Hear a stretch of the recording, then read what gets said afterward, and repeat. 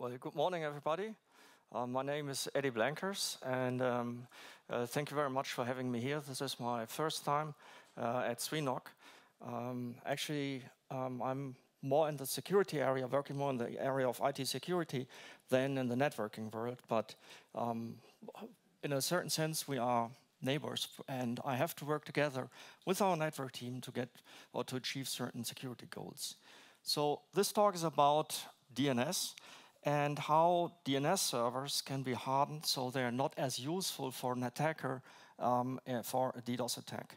I take it that everybody here in the room has observed a DDoS at least once, maybe more often, with varying bandwidths. Before diving into that, actually, I'm working for the Canton of Aargau as a security specialist. That means I'm working with our IT staff to implement all security measures that we can to protect our network against attacks. That includes network attacks like a DDoS, but also attacks against servers or workstations, especially malware. I'm also a PCAP addict, I have to admit. I'm speaking at SharkFest once in a while, and there's also that little blog called packetfoo.com where I sometimes write about whatever I encounter.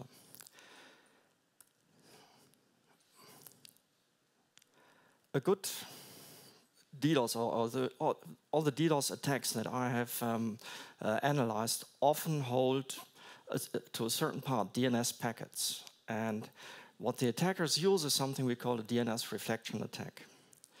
And just a quick recap of how a DNS reflection attack works. We have here a number of infected hosts. That could be anything from a home router or a computer running some type of malware, a compromised web server, whatever there is. And we have a botmaster sitting here who is sending commands to all his infected machines. And for a typical DDoS or a DNS reflection attack, the infected hosts will send DNS requests with a spoofed source address, so with a forged source IP address, so that the DNS response will be sent to the victim. So in a usual scenario, the client will send a very small DNS request, which could be as little as 80 byte, and generate a large response that will hit the target.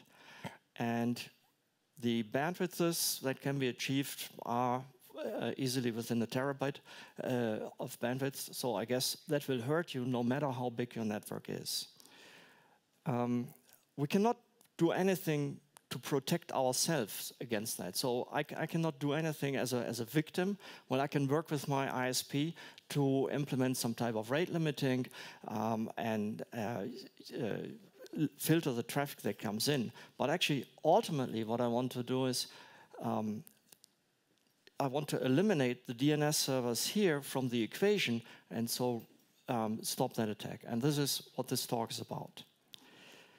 First of all, if we look at a DDoS attack from a packet level, remember I am a PCAP addict, this is what I see as a victim of a DDoS. I see a ton of DNS responses, and here, in this case, the domain peacecorps.gov was used for the attack. So we receive a total of 3 IP packets, with a total of more than 4,000 byte, and we get 30 DNS answers, and you see here the DNS payload 4,081 byte. If we reconstruct the request, we get a 71 byte IP packet, and that includes the DNS header, the DNS packet itself, IP header, and UDP header. And all that 71 byte generate a total of 4,150 byte in a response. So the traffic generated by this attack is amplified by 58 times. So that is very favorable for the attacker. So I only need a very small request to generate a large packet. And this is what makes a DNS attack very, very effective. Now, there are a number of factors that contribute to the effectiveness of the attack. So first of all, the resolver is sending 4K DNS messages. Now we can limit the size of the UDP message to something smaller by configuring our DNS server. And it's up to you to decide, well, do I need the 4K packet, or could I make it somewhat smaller, say 2000 byte would be enough? That by itself would eliminate a lot of packets and make it less attractive, make your DNS server less attractive for the attacker. The second point is this special DNS server is responding to queries for any. The any record is not just one record, but it would deliver, depending on the implementation and the state of the DNS server, certain information. You will typically get like an address record, maybe a quad A record if one is there, the SOA record, NS record, and more. Best practices published by ISCs and others recommend to turn off responses for any, and we will soon come to a method that allows you to get responses for any, but just make it not effective, make it not part of a DNS of a reflection attack. Obviously, this DNS server is responding to every query that it gets. So just sit down for a second and imagine you have a client asking the same DNS question over and over again. Like every millisecond or so, you receive the same question. That makes absolutely no sense at all. DNS responses are cached for a good reason, so clearly there is no type of rate limiting active here. And the last point that we have to observe is, well, it's an open resolver, but we never know if that resolver is intentionally open or if it is a misconfiguration by the operator. When analyzing traffic, I notice three types of DNS reflectors that are more or less common. So one set is we have open resolvers that just respond to anyone.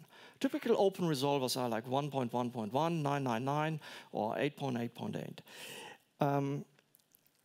These DNS servers are open by design, and the operators have took great care to make sure that they cannot be abused for this type of attack. So they will stop responding to the client if the same question is repeated over and over again. There is a second group of DNS reflectors, which are authoritative name servers. These are the name servers which hold the responsibility for a domain like SwiNOG.ch or google.com or whatever domain you have. And they will not respond to every question, but they will only answer questions dealing with the domains that are hosted on that domain server, or the servers they are authoritative for. And some of these name servers lack rate limiting, and that makes them also a great reflector. The third group are company internal servers, and these company internal servers, well, they should respond to everything, so they would be servers used by all clients in the organization, and they will resolve all hosts. Well, but sometimes you have a malware infection inside of the company. Now, in these days, it's usually ransomware that makes the news, but still, you can have a client that sends a DNS request to your company internal name server with a forged source IP address, and your firewall does not support some type of egress filter, so that packet goes out and you have a great reflector. So to make a name server less useful for the botmaster, well, a good idea is to implement rate limiting. Actually, the Internet Systems Consortium is advising that for ages now. If your DNS implementation does not support rate limiting, I'm sure you can find you can configure a policer or any other type of QoS measure to limit the rate of traffic. Implement egress filter. Well, that is especially important for company networks.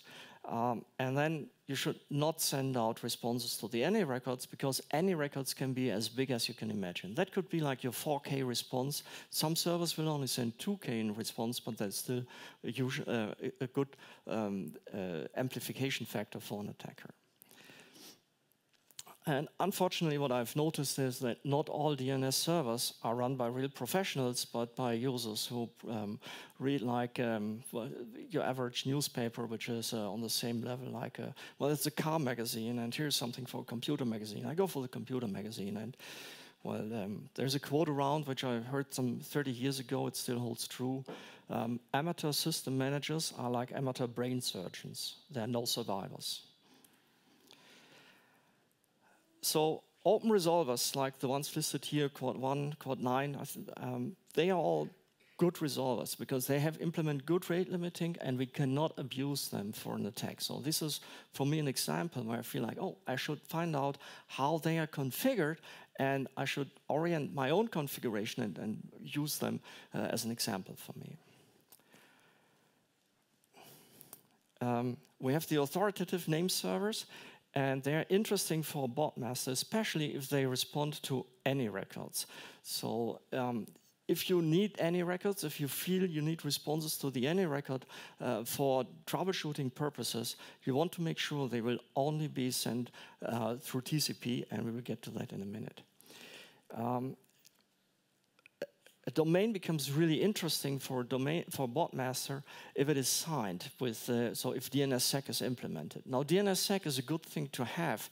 Unfortunately, it makes your DNS responses bigger because just the DNS response in itself, the signatures are just a lot bigger than your simple A record, for example. Company internal name servers are often overlooked by the internal network staff because just by design, well, what can happen? These systems sit behind a firewall, so nobody would attack them directly. They will not receive a DNS server, a DNS request from the internet directly. But one of the assumptions that I work on always is my system might be compromised. So the pragma here is assume compromise. So it might be that I have an internal host that is compromised with malware, and this one is sending a spoof request to my internal name server. Now that response goes out, and my firewall should block it. Actually, that is for me a clear indicator of either a bad misconfiguration or an infection if one of my hosts is transmitting with a spoofed source address something. So if a foreign IP address appears as a source IP address in my internal network, something is clearly wrong. But not all operators look for that type of traffic or design their firewall rules. So if you have a firewall rule that just allows all outgoing traffic, well, then your company internal name server can help in an attack. So I want to find out if my DNS server is somehow useful for an attacker, and I want to reduce the value for an attacker after making configuration changes.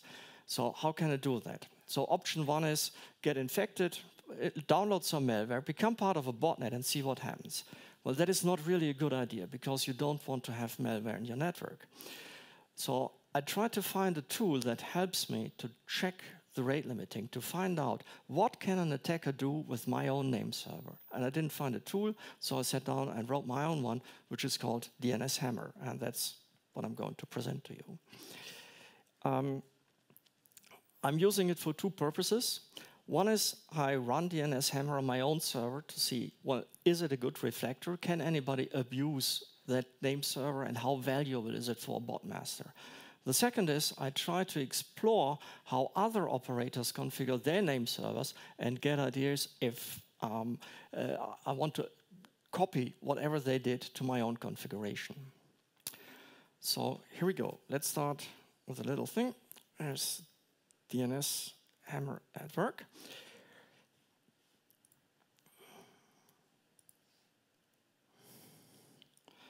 What you see here is the main program for DNS Hammer. And we have three sections. The most important one is, to start with, is what I call an NS finder. And I just type in a domain name here, and I use SwiNOG.ch. And we are now sending DNS requests to three different name servers. You'll see here 1.1.1, 8.8.8, and 9.9.9. And we're sending them just a query for the name server. First I have to find out what are the authoritative name servers for this domain. And what we get is, say, ns1.sion.ch, an IP address starting with 194. something. A right-click on that domain, so be careful to use only the IP4 version 4 address. IPv6 will come in probably beginning next year. So I right-click on the line with the IP version 4 address of a name server here, and I select test forward lookup. Now that IP address plus the domain name get copied here to the section forward lookup. And we send it a collection of, say, 5 requests for an address record, 5 requests for quad A, 5 any records, 30 random requests with random names, and 5 times an MX record. And the default is currently at 15 seconds, so we're sending that for 15 seconds. So that message goes out, and you see that in total, we're sending 50 requests per second, and we're getting back here 5 times the orange line is indicating that we have truncated responses, where the server goes like, well, I have some information for you, but you have to use TCP to get that information.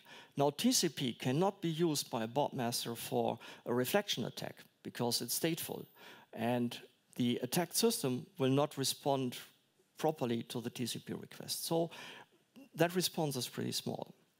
Let's see how that turns out in terms of byte per second. And you see that the green line indicates the number of bytes that I've sent out, about 3,800 or 3,900 per second.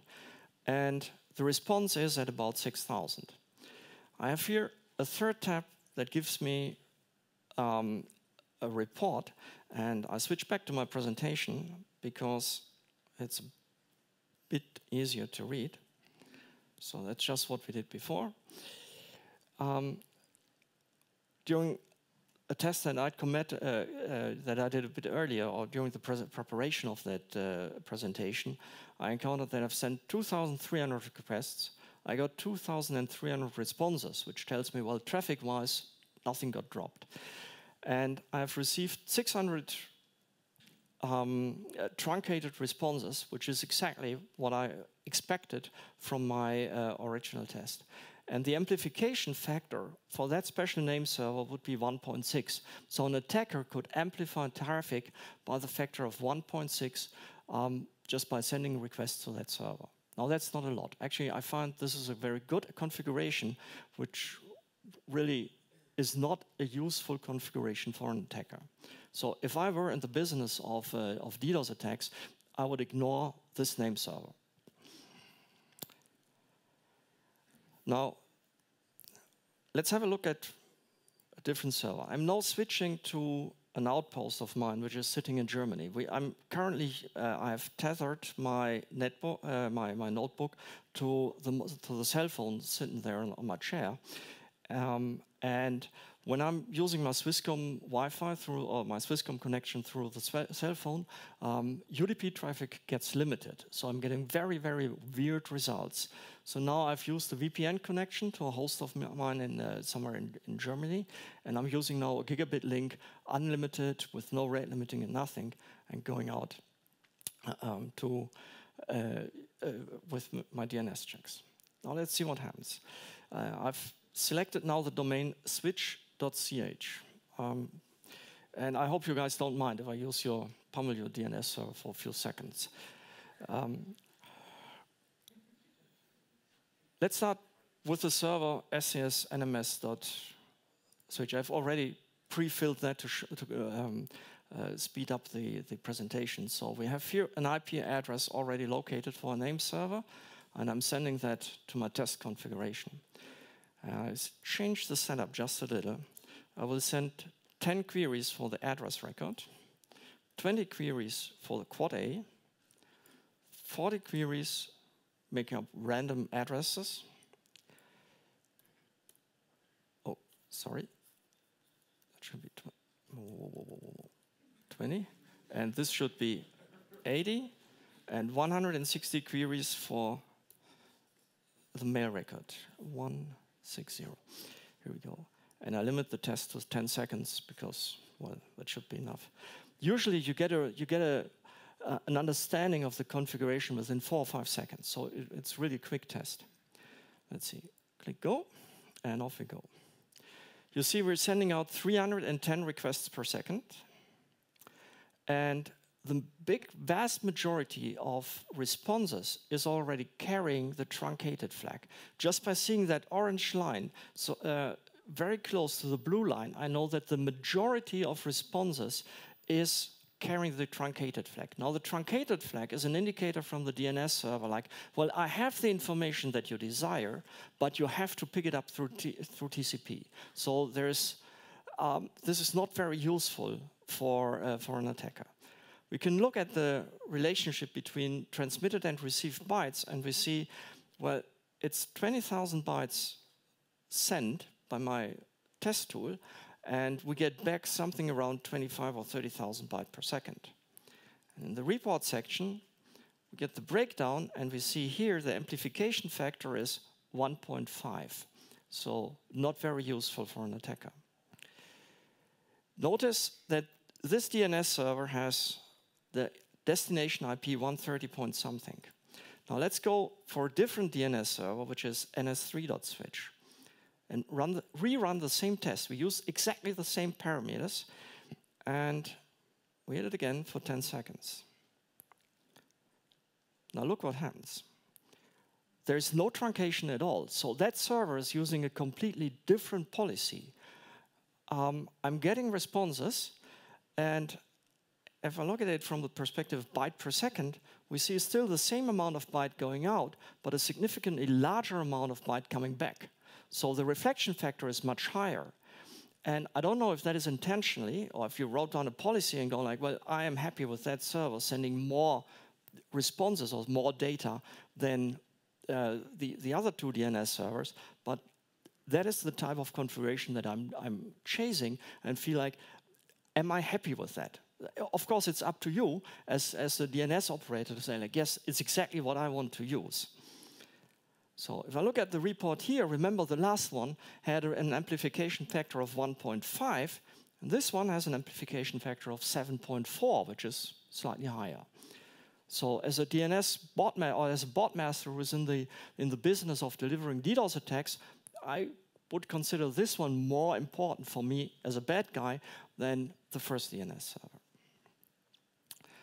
Personally, I find it interesting to test different domains and learn, especially from the configuration of let's say, an internet registrar. Let's go for ripe.net.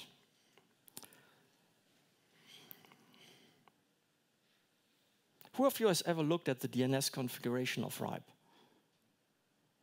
1, 2, 3. Is a representative of ripe present here? No?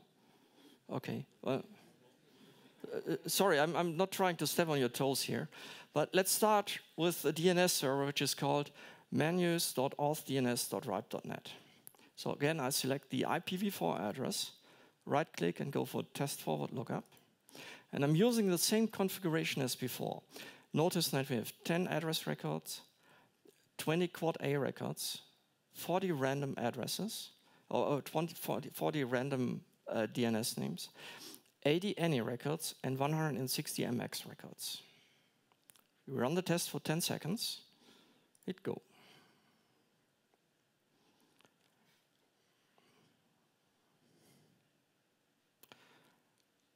Now, a spike like that indicates a problem, a slight problem in timing.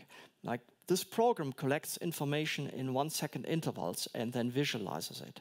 So we had here a 1 second interval where a lot less information came in, but it came in delayed. So in the next 1 second interval, we got like a spike that looks a bit higher. And now this server, I'm sending out about 20,000 bytes per second, and I'm getting back here around 100,000 bytes per second. Or if I look at the report, it will tell me the amplification factor is 5.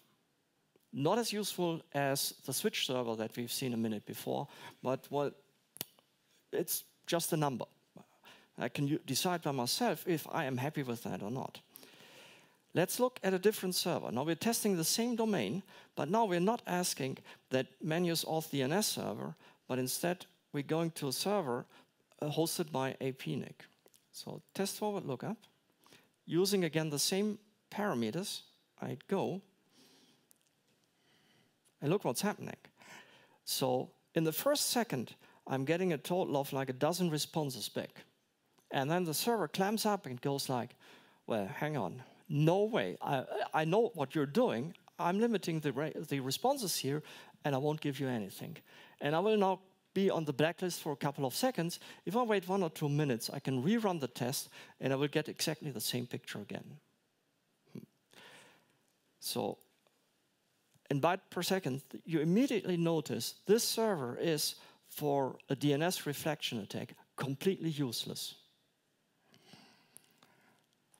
We also get that report here that tells me amplification factor is 0, so, well, not much about that. Let's try Aaron, the server hosted by Aaron. Again, repeat the same test, and off we go. So this one is more generous when it comes to responses. It also is sending a lot of truncated flags.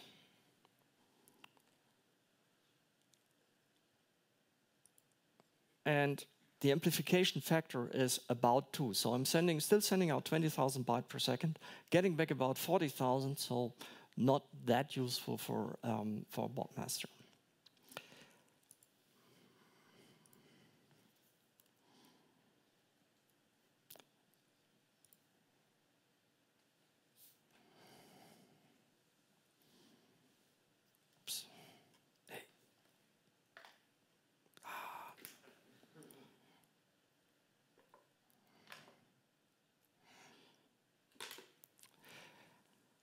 Here are a few links that describe how to configure DNS rate limiting on your server. Unfortunately, there are so many DNS implementations around that not all of the DNS server implementations support DNS rate limiting. So the ISC has information about the bind server. NLNetLabs is sponsoring the unbound server, and they support rate limiting. And I found some information from Microsoft for Microsoft's DNS implementation. If you are aware of other DNS servers that support rate limiting, please let me know, because I find it interesting and I would like to collect all the links so that I know, oh, that server is how we and how can we establish a configuration. Well, if you find that tool useful, you would find it on dnshammer.com, which is a domain that I wrote. I have to warn you, literally nobody in the world is using that program. So if you download it from my web server, the Microsoft virus scanner will kick in and go like, oh, that is a completely unknown program. Nobody has ever run it. Are you sure you want to run it? And you downloaded it from the internet. It will tell you that I have applied my digital signature there. So I got myself a code signing certificate. Unfortunately, I'm, as a person, not eligible for extended validation code signing, so it comes up with that warning. Well, so there's a hash code in there. Feel free to run whatever anti-malware test you have. I'm considering publishing the source code, and then you can do with it whatever you want. I also wrote a small blog article on that. And before I take any questions, I would like to show you what a really bad domain looks like. We go back to that test thing. We have a few more minutes, I guess. And I take a domain with just 2 characters, which is ey.com. Don't know who it belongs to. I'll just give it a second to collect the information on the name servers. And I can pick any of these name servers here.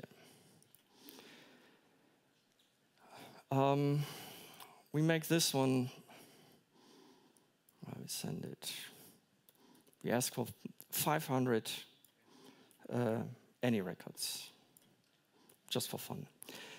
Now, this tool has a few limits hard-coded into it. You cannot send more than 500 requests per second. That's intentionally so, because I think it should not be abused for an attack. I don't want to create absurd amounts of traffic, but that's an auditing tool. So 500 packets requests per second is way more than enough for a single client.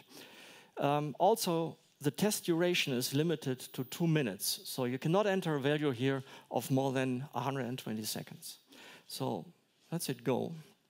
It takes 10 seconds. So it freely answers with everything.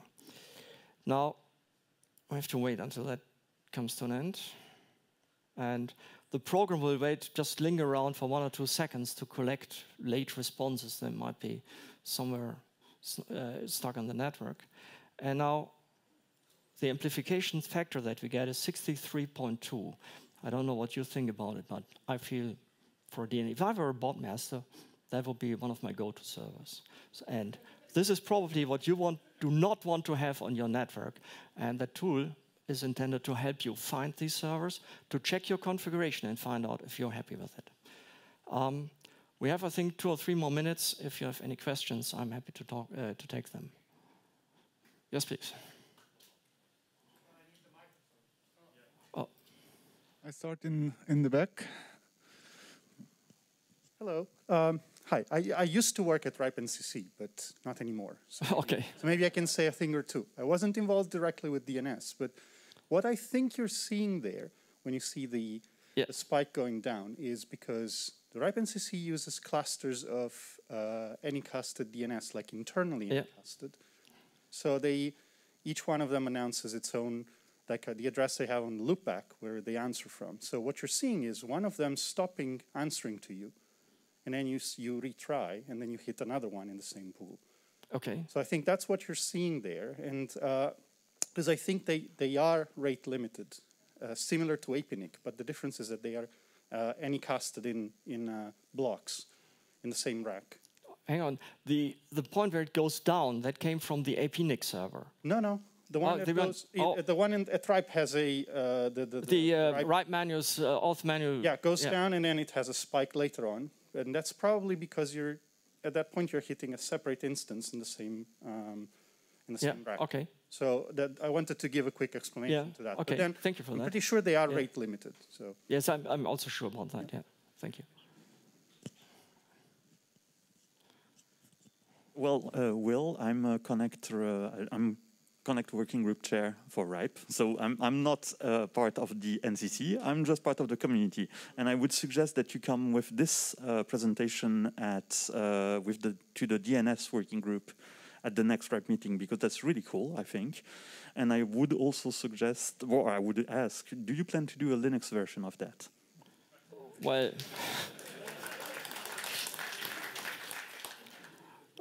thank you very much for the invitation. Now, here's a little something. I am truly a bad programmer. And I'm pretty sure that a professional developer will look at the source code and immediately will call in sick and go like, no, I will go to bed for the rest of the day and turn off my monitor. So this one has been written in Visual Studio. I'm willing to put this out as an open source tool, put the source code on GitHub. And if anybody wants to create a Linux fork from that, feel free to do so. Any other questions? Sorry to interrupt. Please use the microphone so we have record. I just think more important would be to have like some documentation, so that maybe some about the internals of the application. So the concept used by the applications, so that anybody can eventually implement like a Linux version. So we have that webpage called dnshammer.com, and it describes a little bit of DNS rate limiting, and there's something like a user guide. It's not that complicated as a tool. Gives you a few starting ideas on how to work with it, and you see I even put RIPE up there on my documentation. I meant more like the software internal, you know, documentation on how the software is implemented somehow, more than the user of the software. Yeah, I can go back and add that to the homepage. Okay.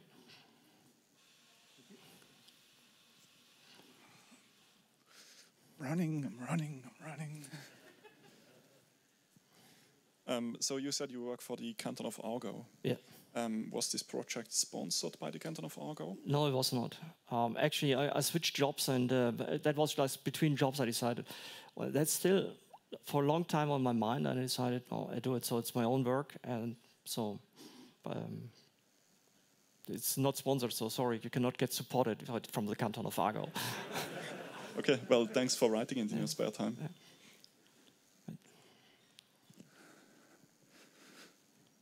Yes, no? Yes, you was working for Kant? No, I am working. Yes, so you get the salary from them. And my question is, there maybe are some DNS administrators, they don't know that her DNS is very, very good for a attacker. Do you think you can inform your hostings in Aargau to tell them you should change something? Well, we have a very precise charter of what we are responsible for, and that is the internal network of the canton. We are not responsible for the configurations of companies who are sitting or have a legal entity within the canton of Aargau. I've discussed this tool with the GovCert, with Melanie here in Switzerland, which is the coordinating body for all anti-malware activities in Switzerland. And the first domain that we've worked on was called govcert.ch, and you can look at their domain if you want to play around a bit with it, and you see how they have configured their system.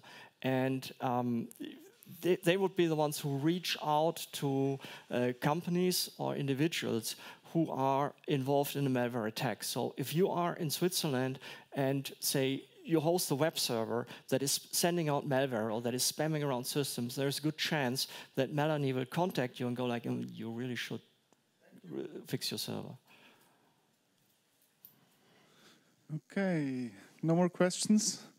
Yeah, in my personal opinion, it would be really cool if you could release the source code, also because then we could change this limit of 500, you know.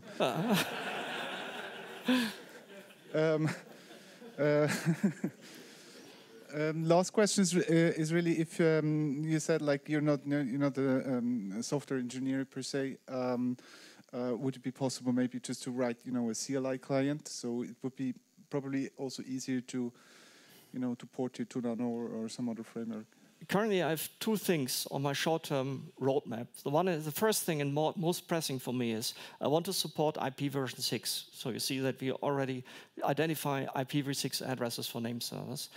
And the second one would be maybe create a little button that delivers a report automatically, like enter a domain name and create an RTF file, for example, that delivers all the information with all the graphics and the reports and poll all the name servers automatically, and then you can do with that report whatever you want. A CLI client or a CLI version is, I think, possible, but I don't see that close in the future. It depends a bit on the feedback that I get from the users community. So that's actually probably the first time I'm talking about this project to a larger audience, and so I very much value all your feedback that you give me on that. Thank you very much for your good work. Okay, thank you.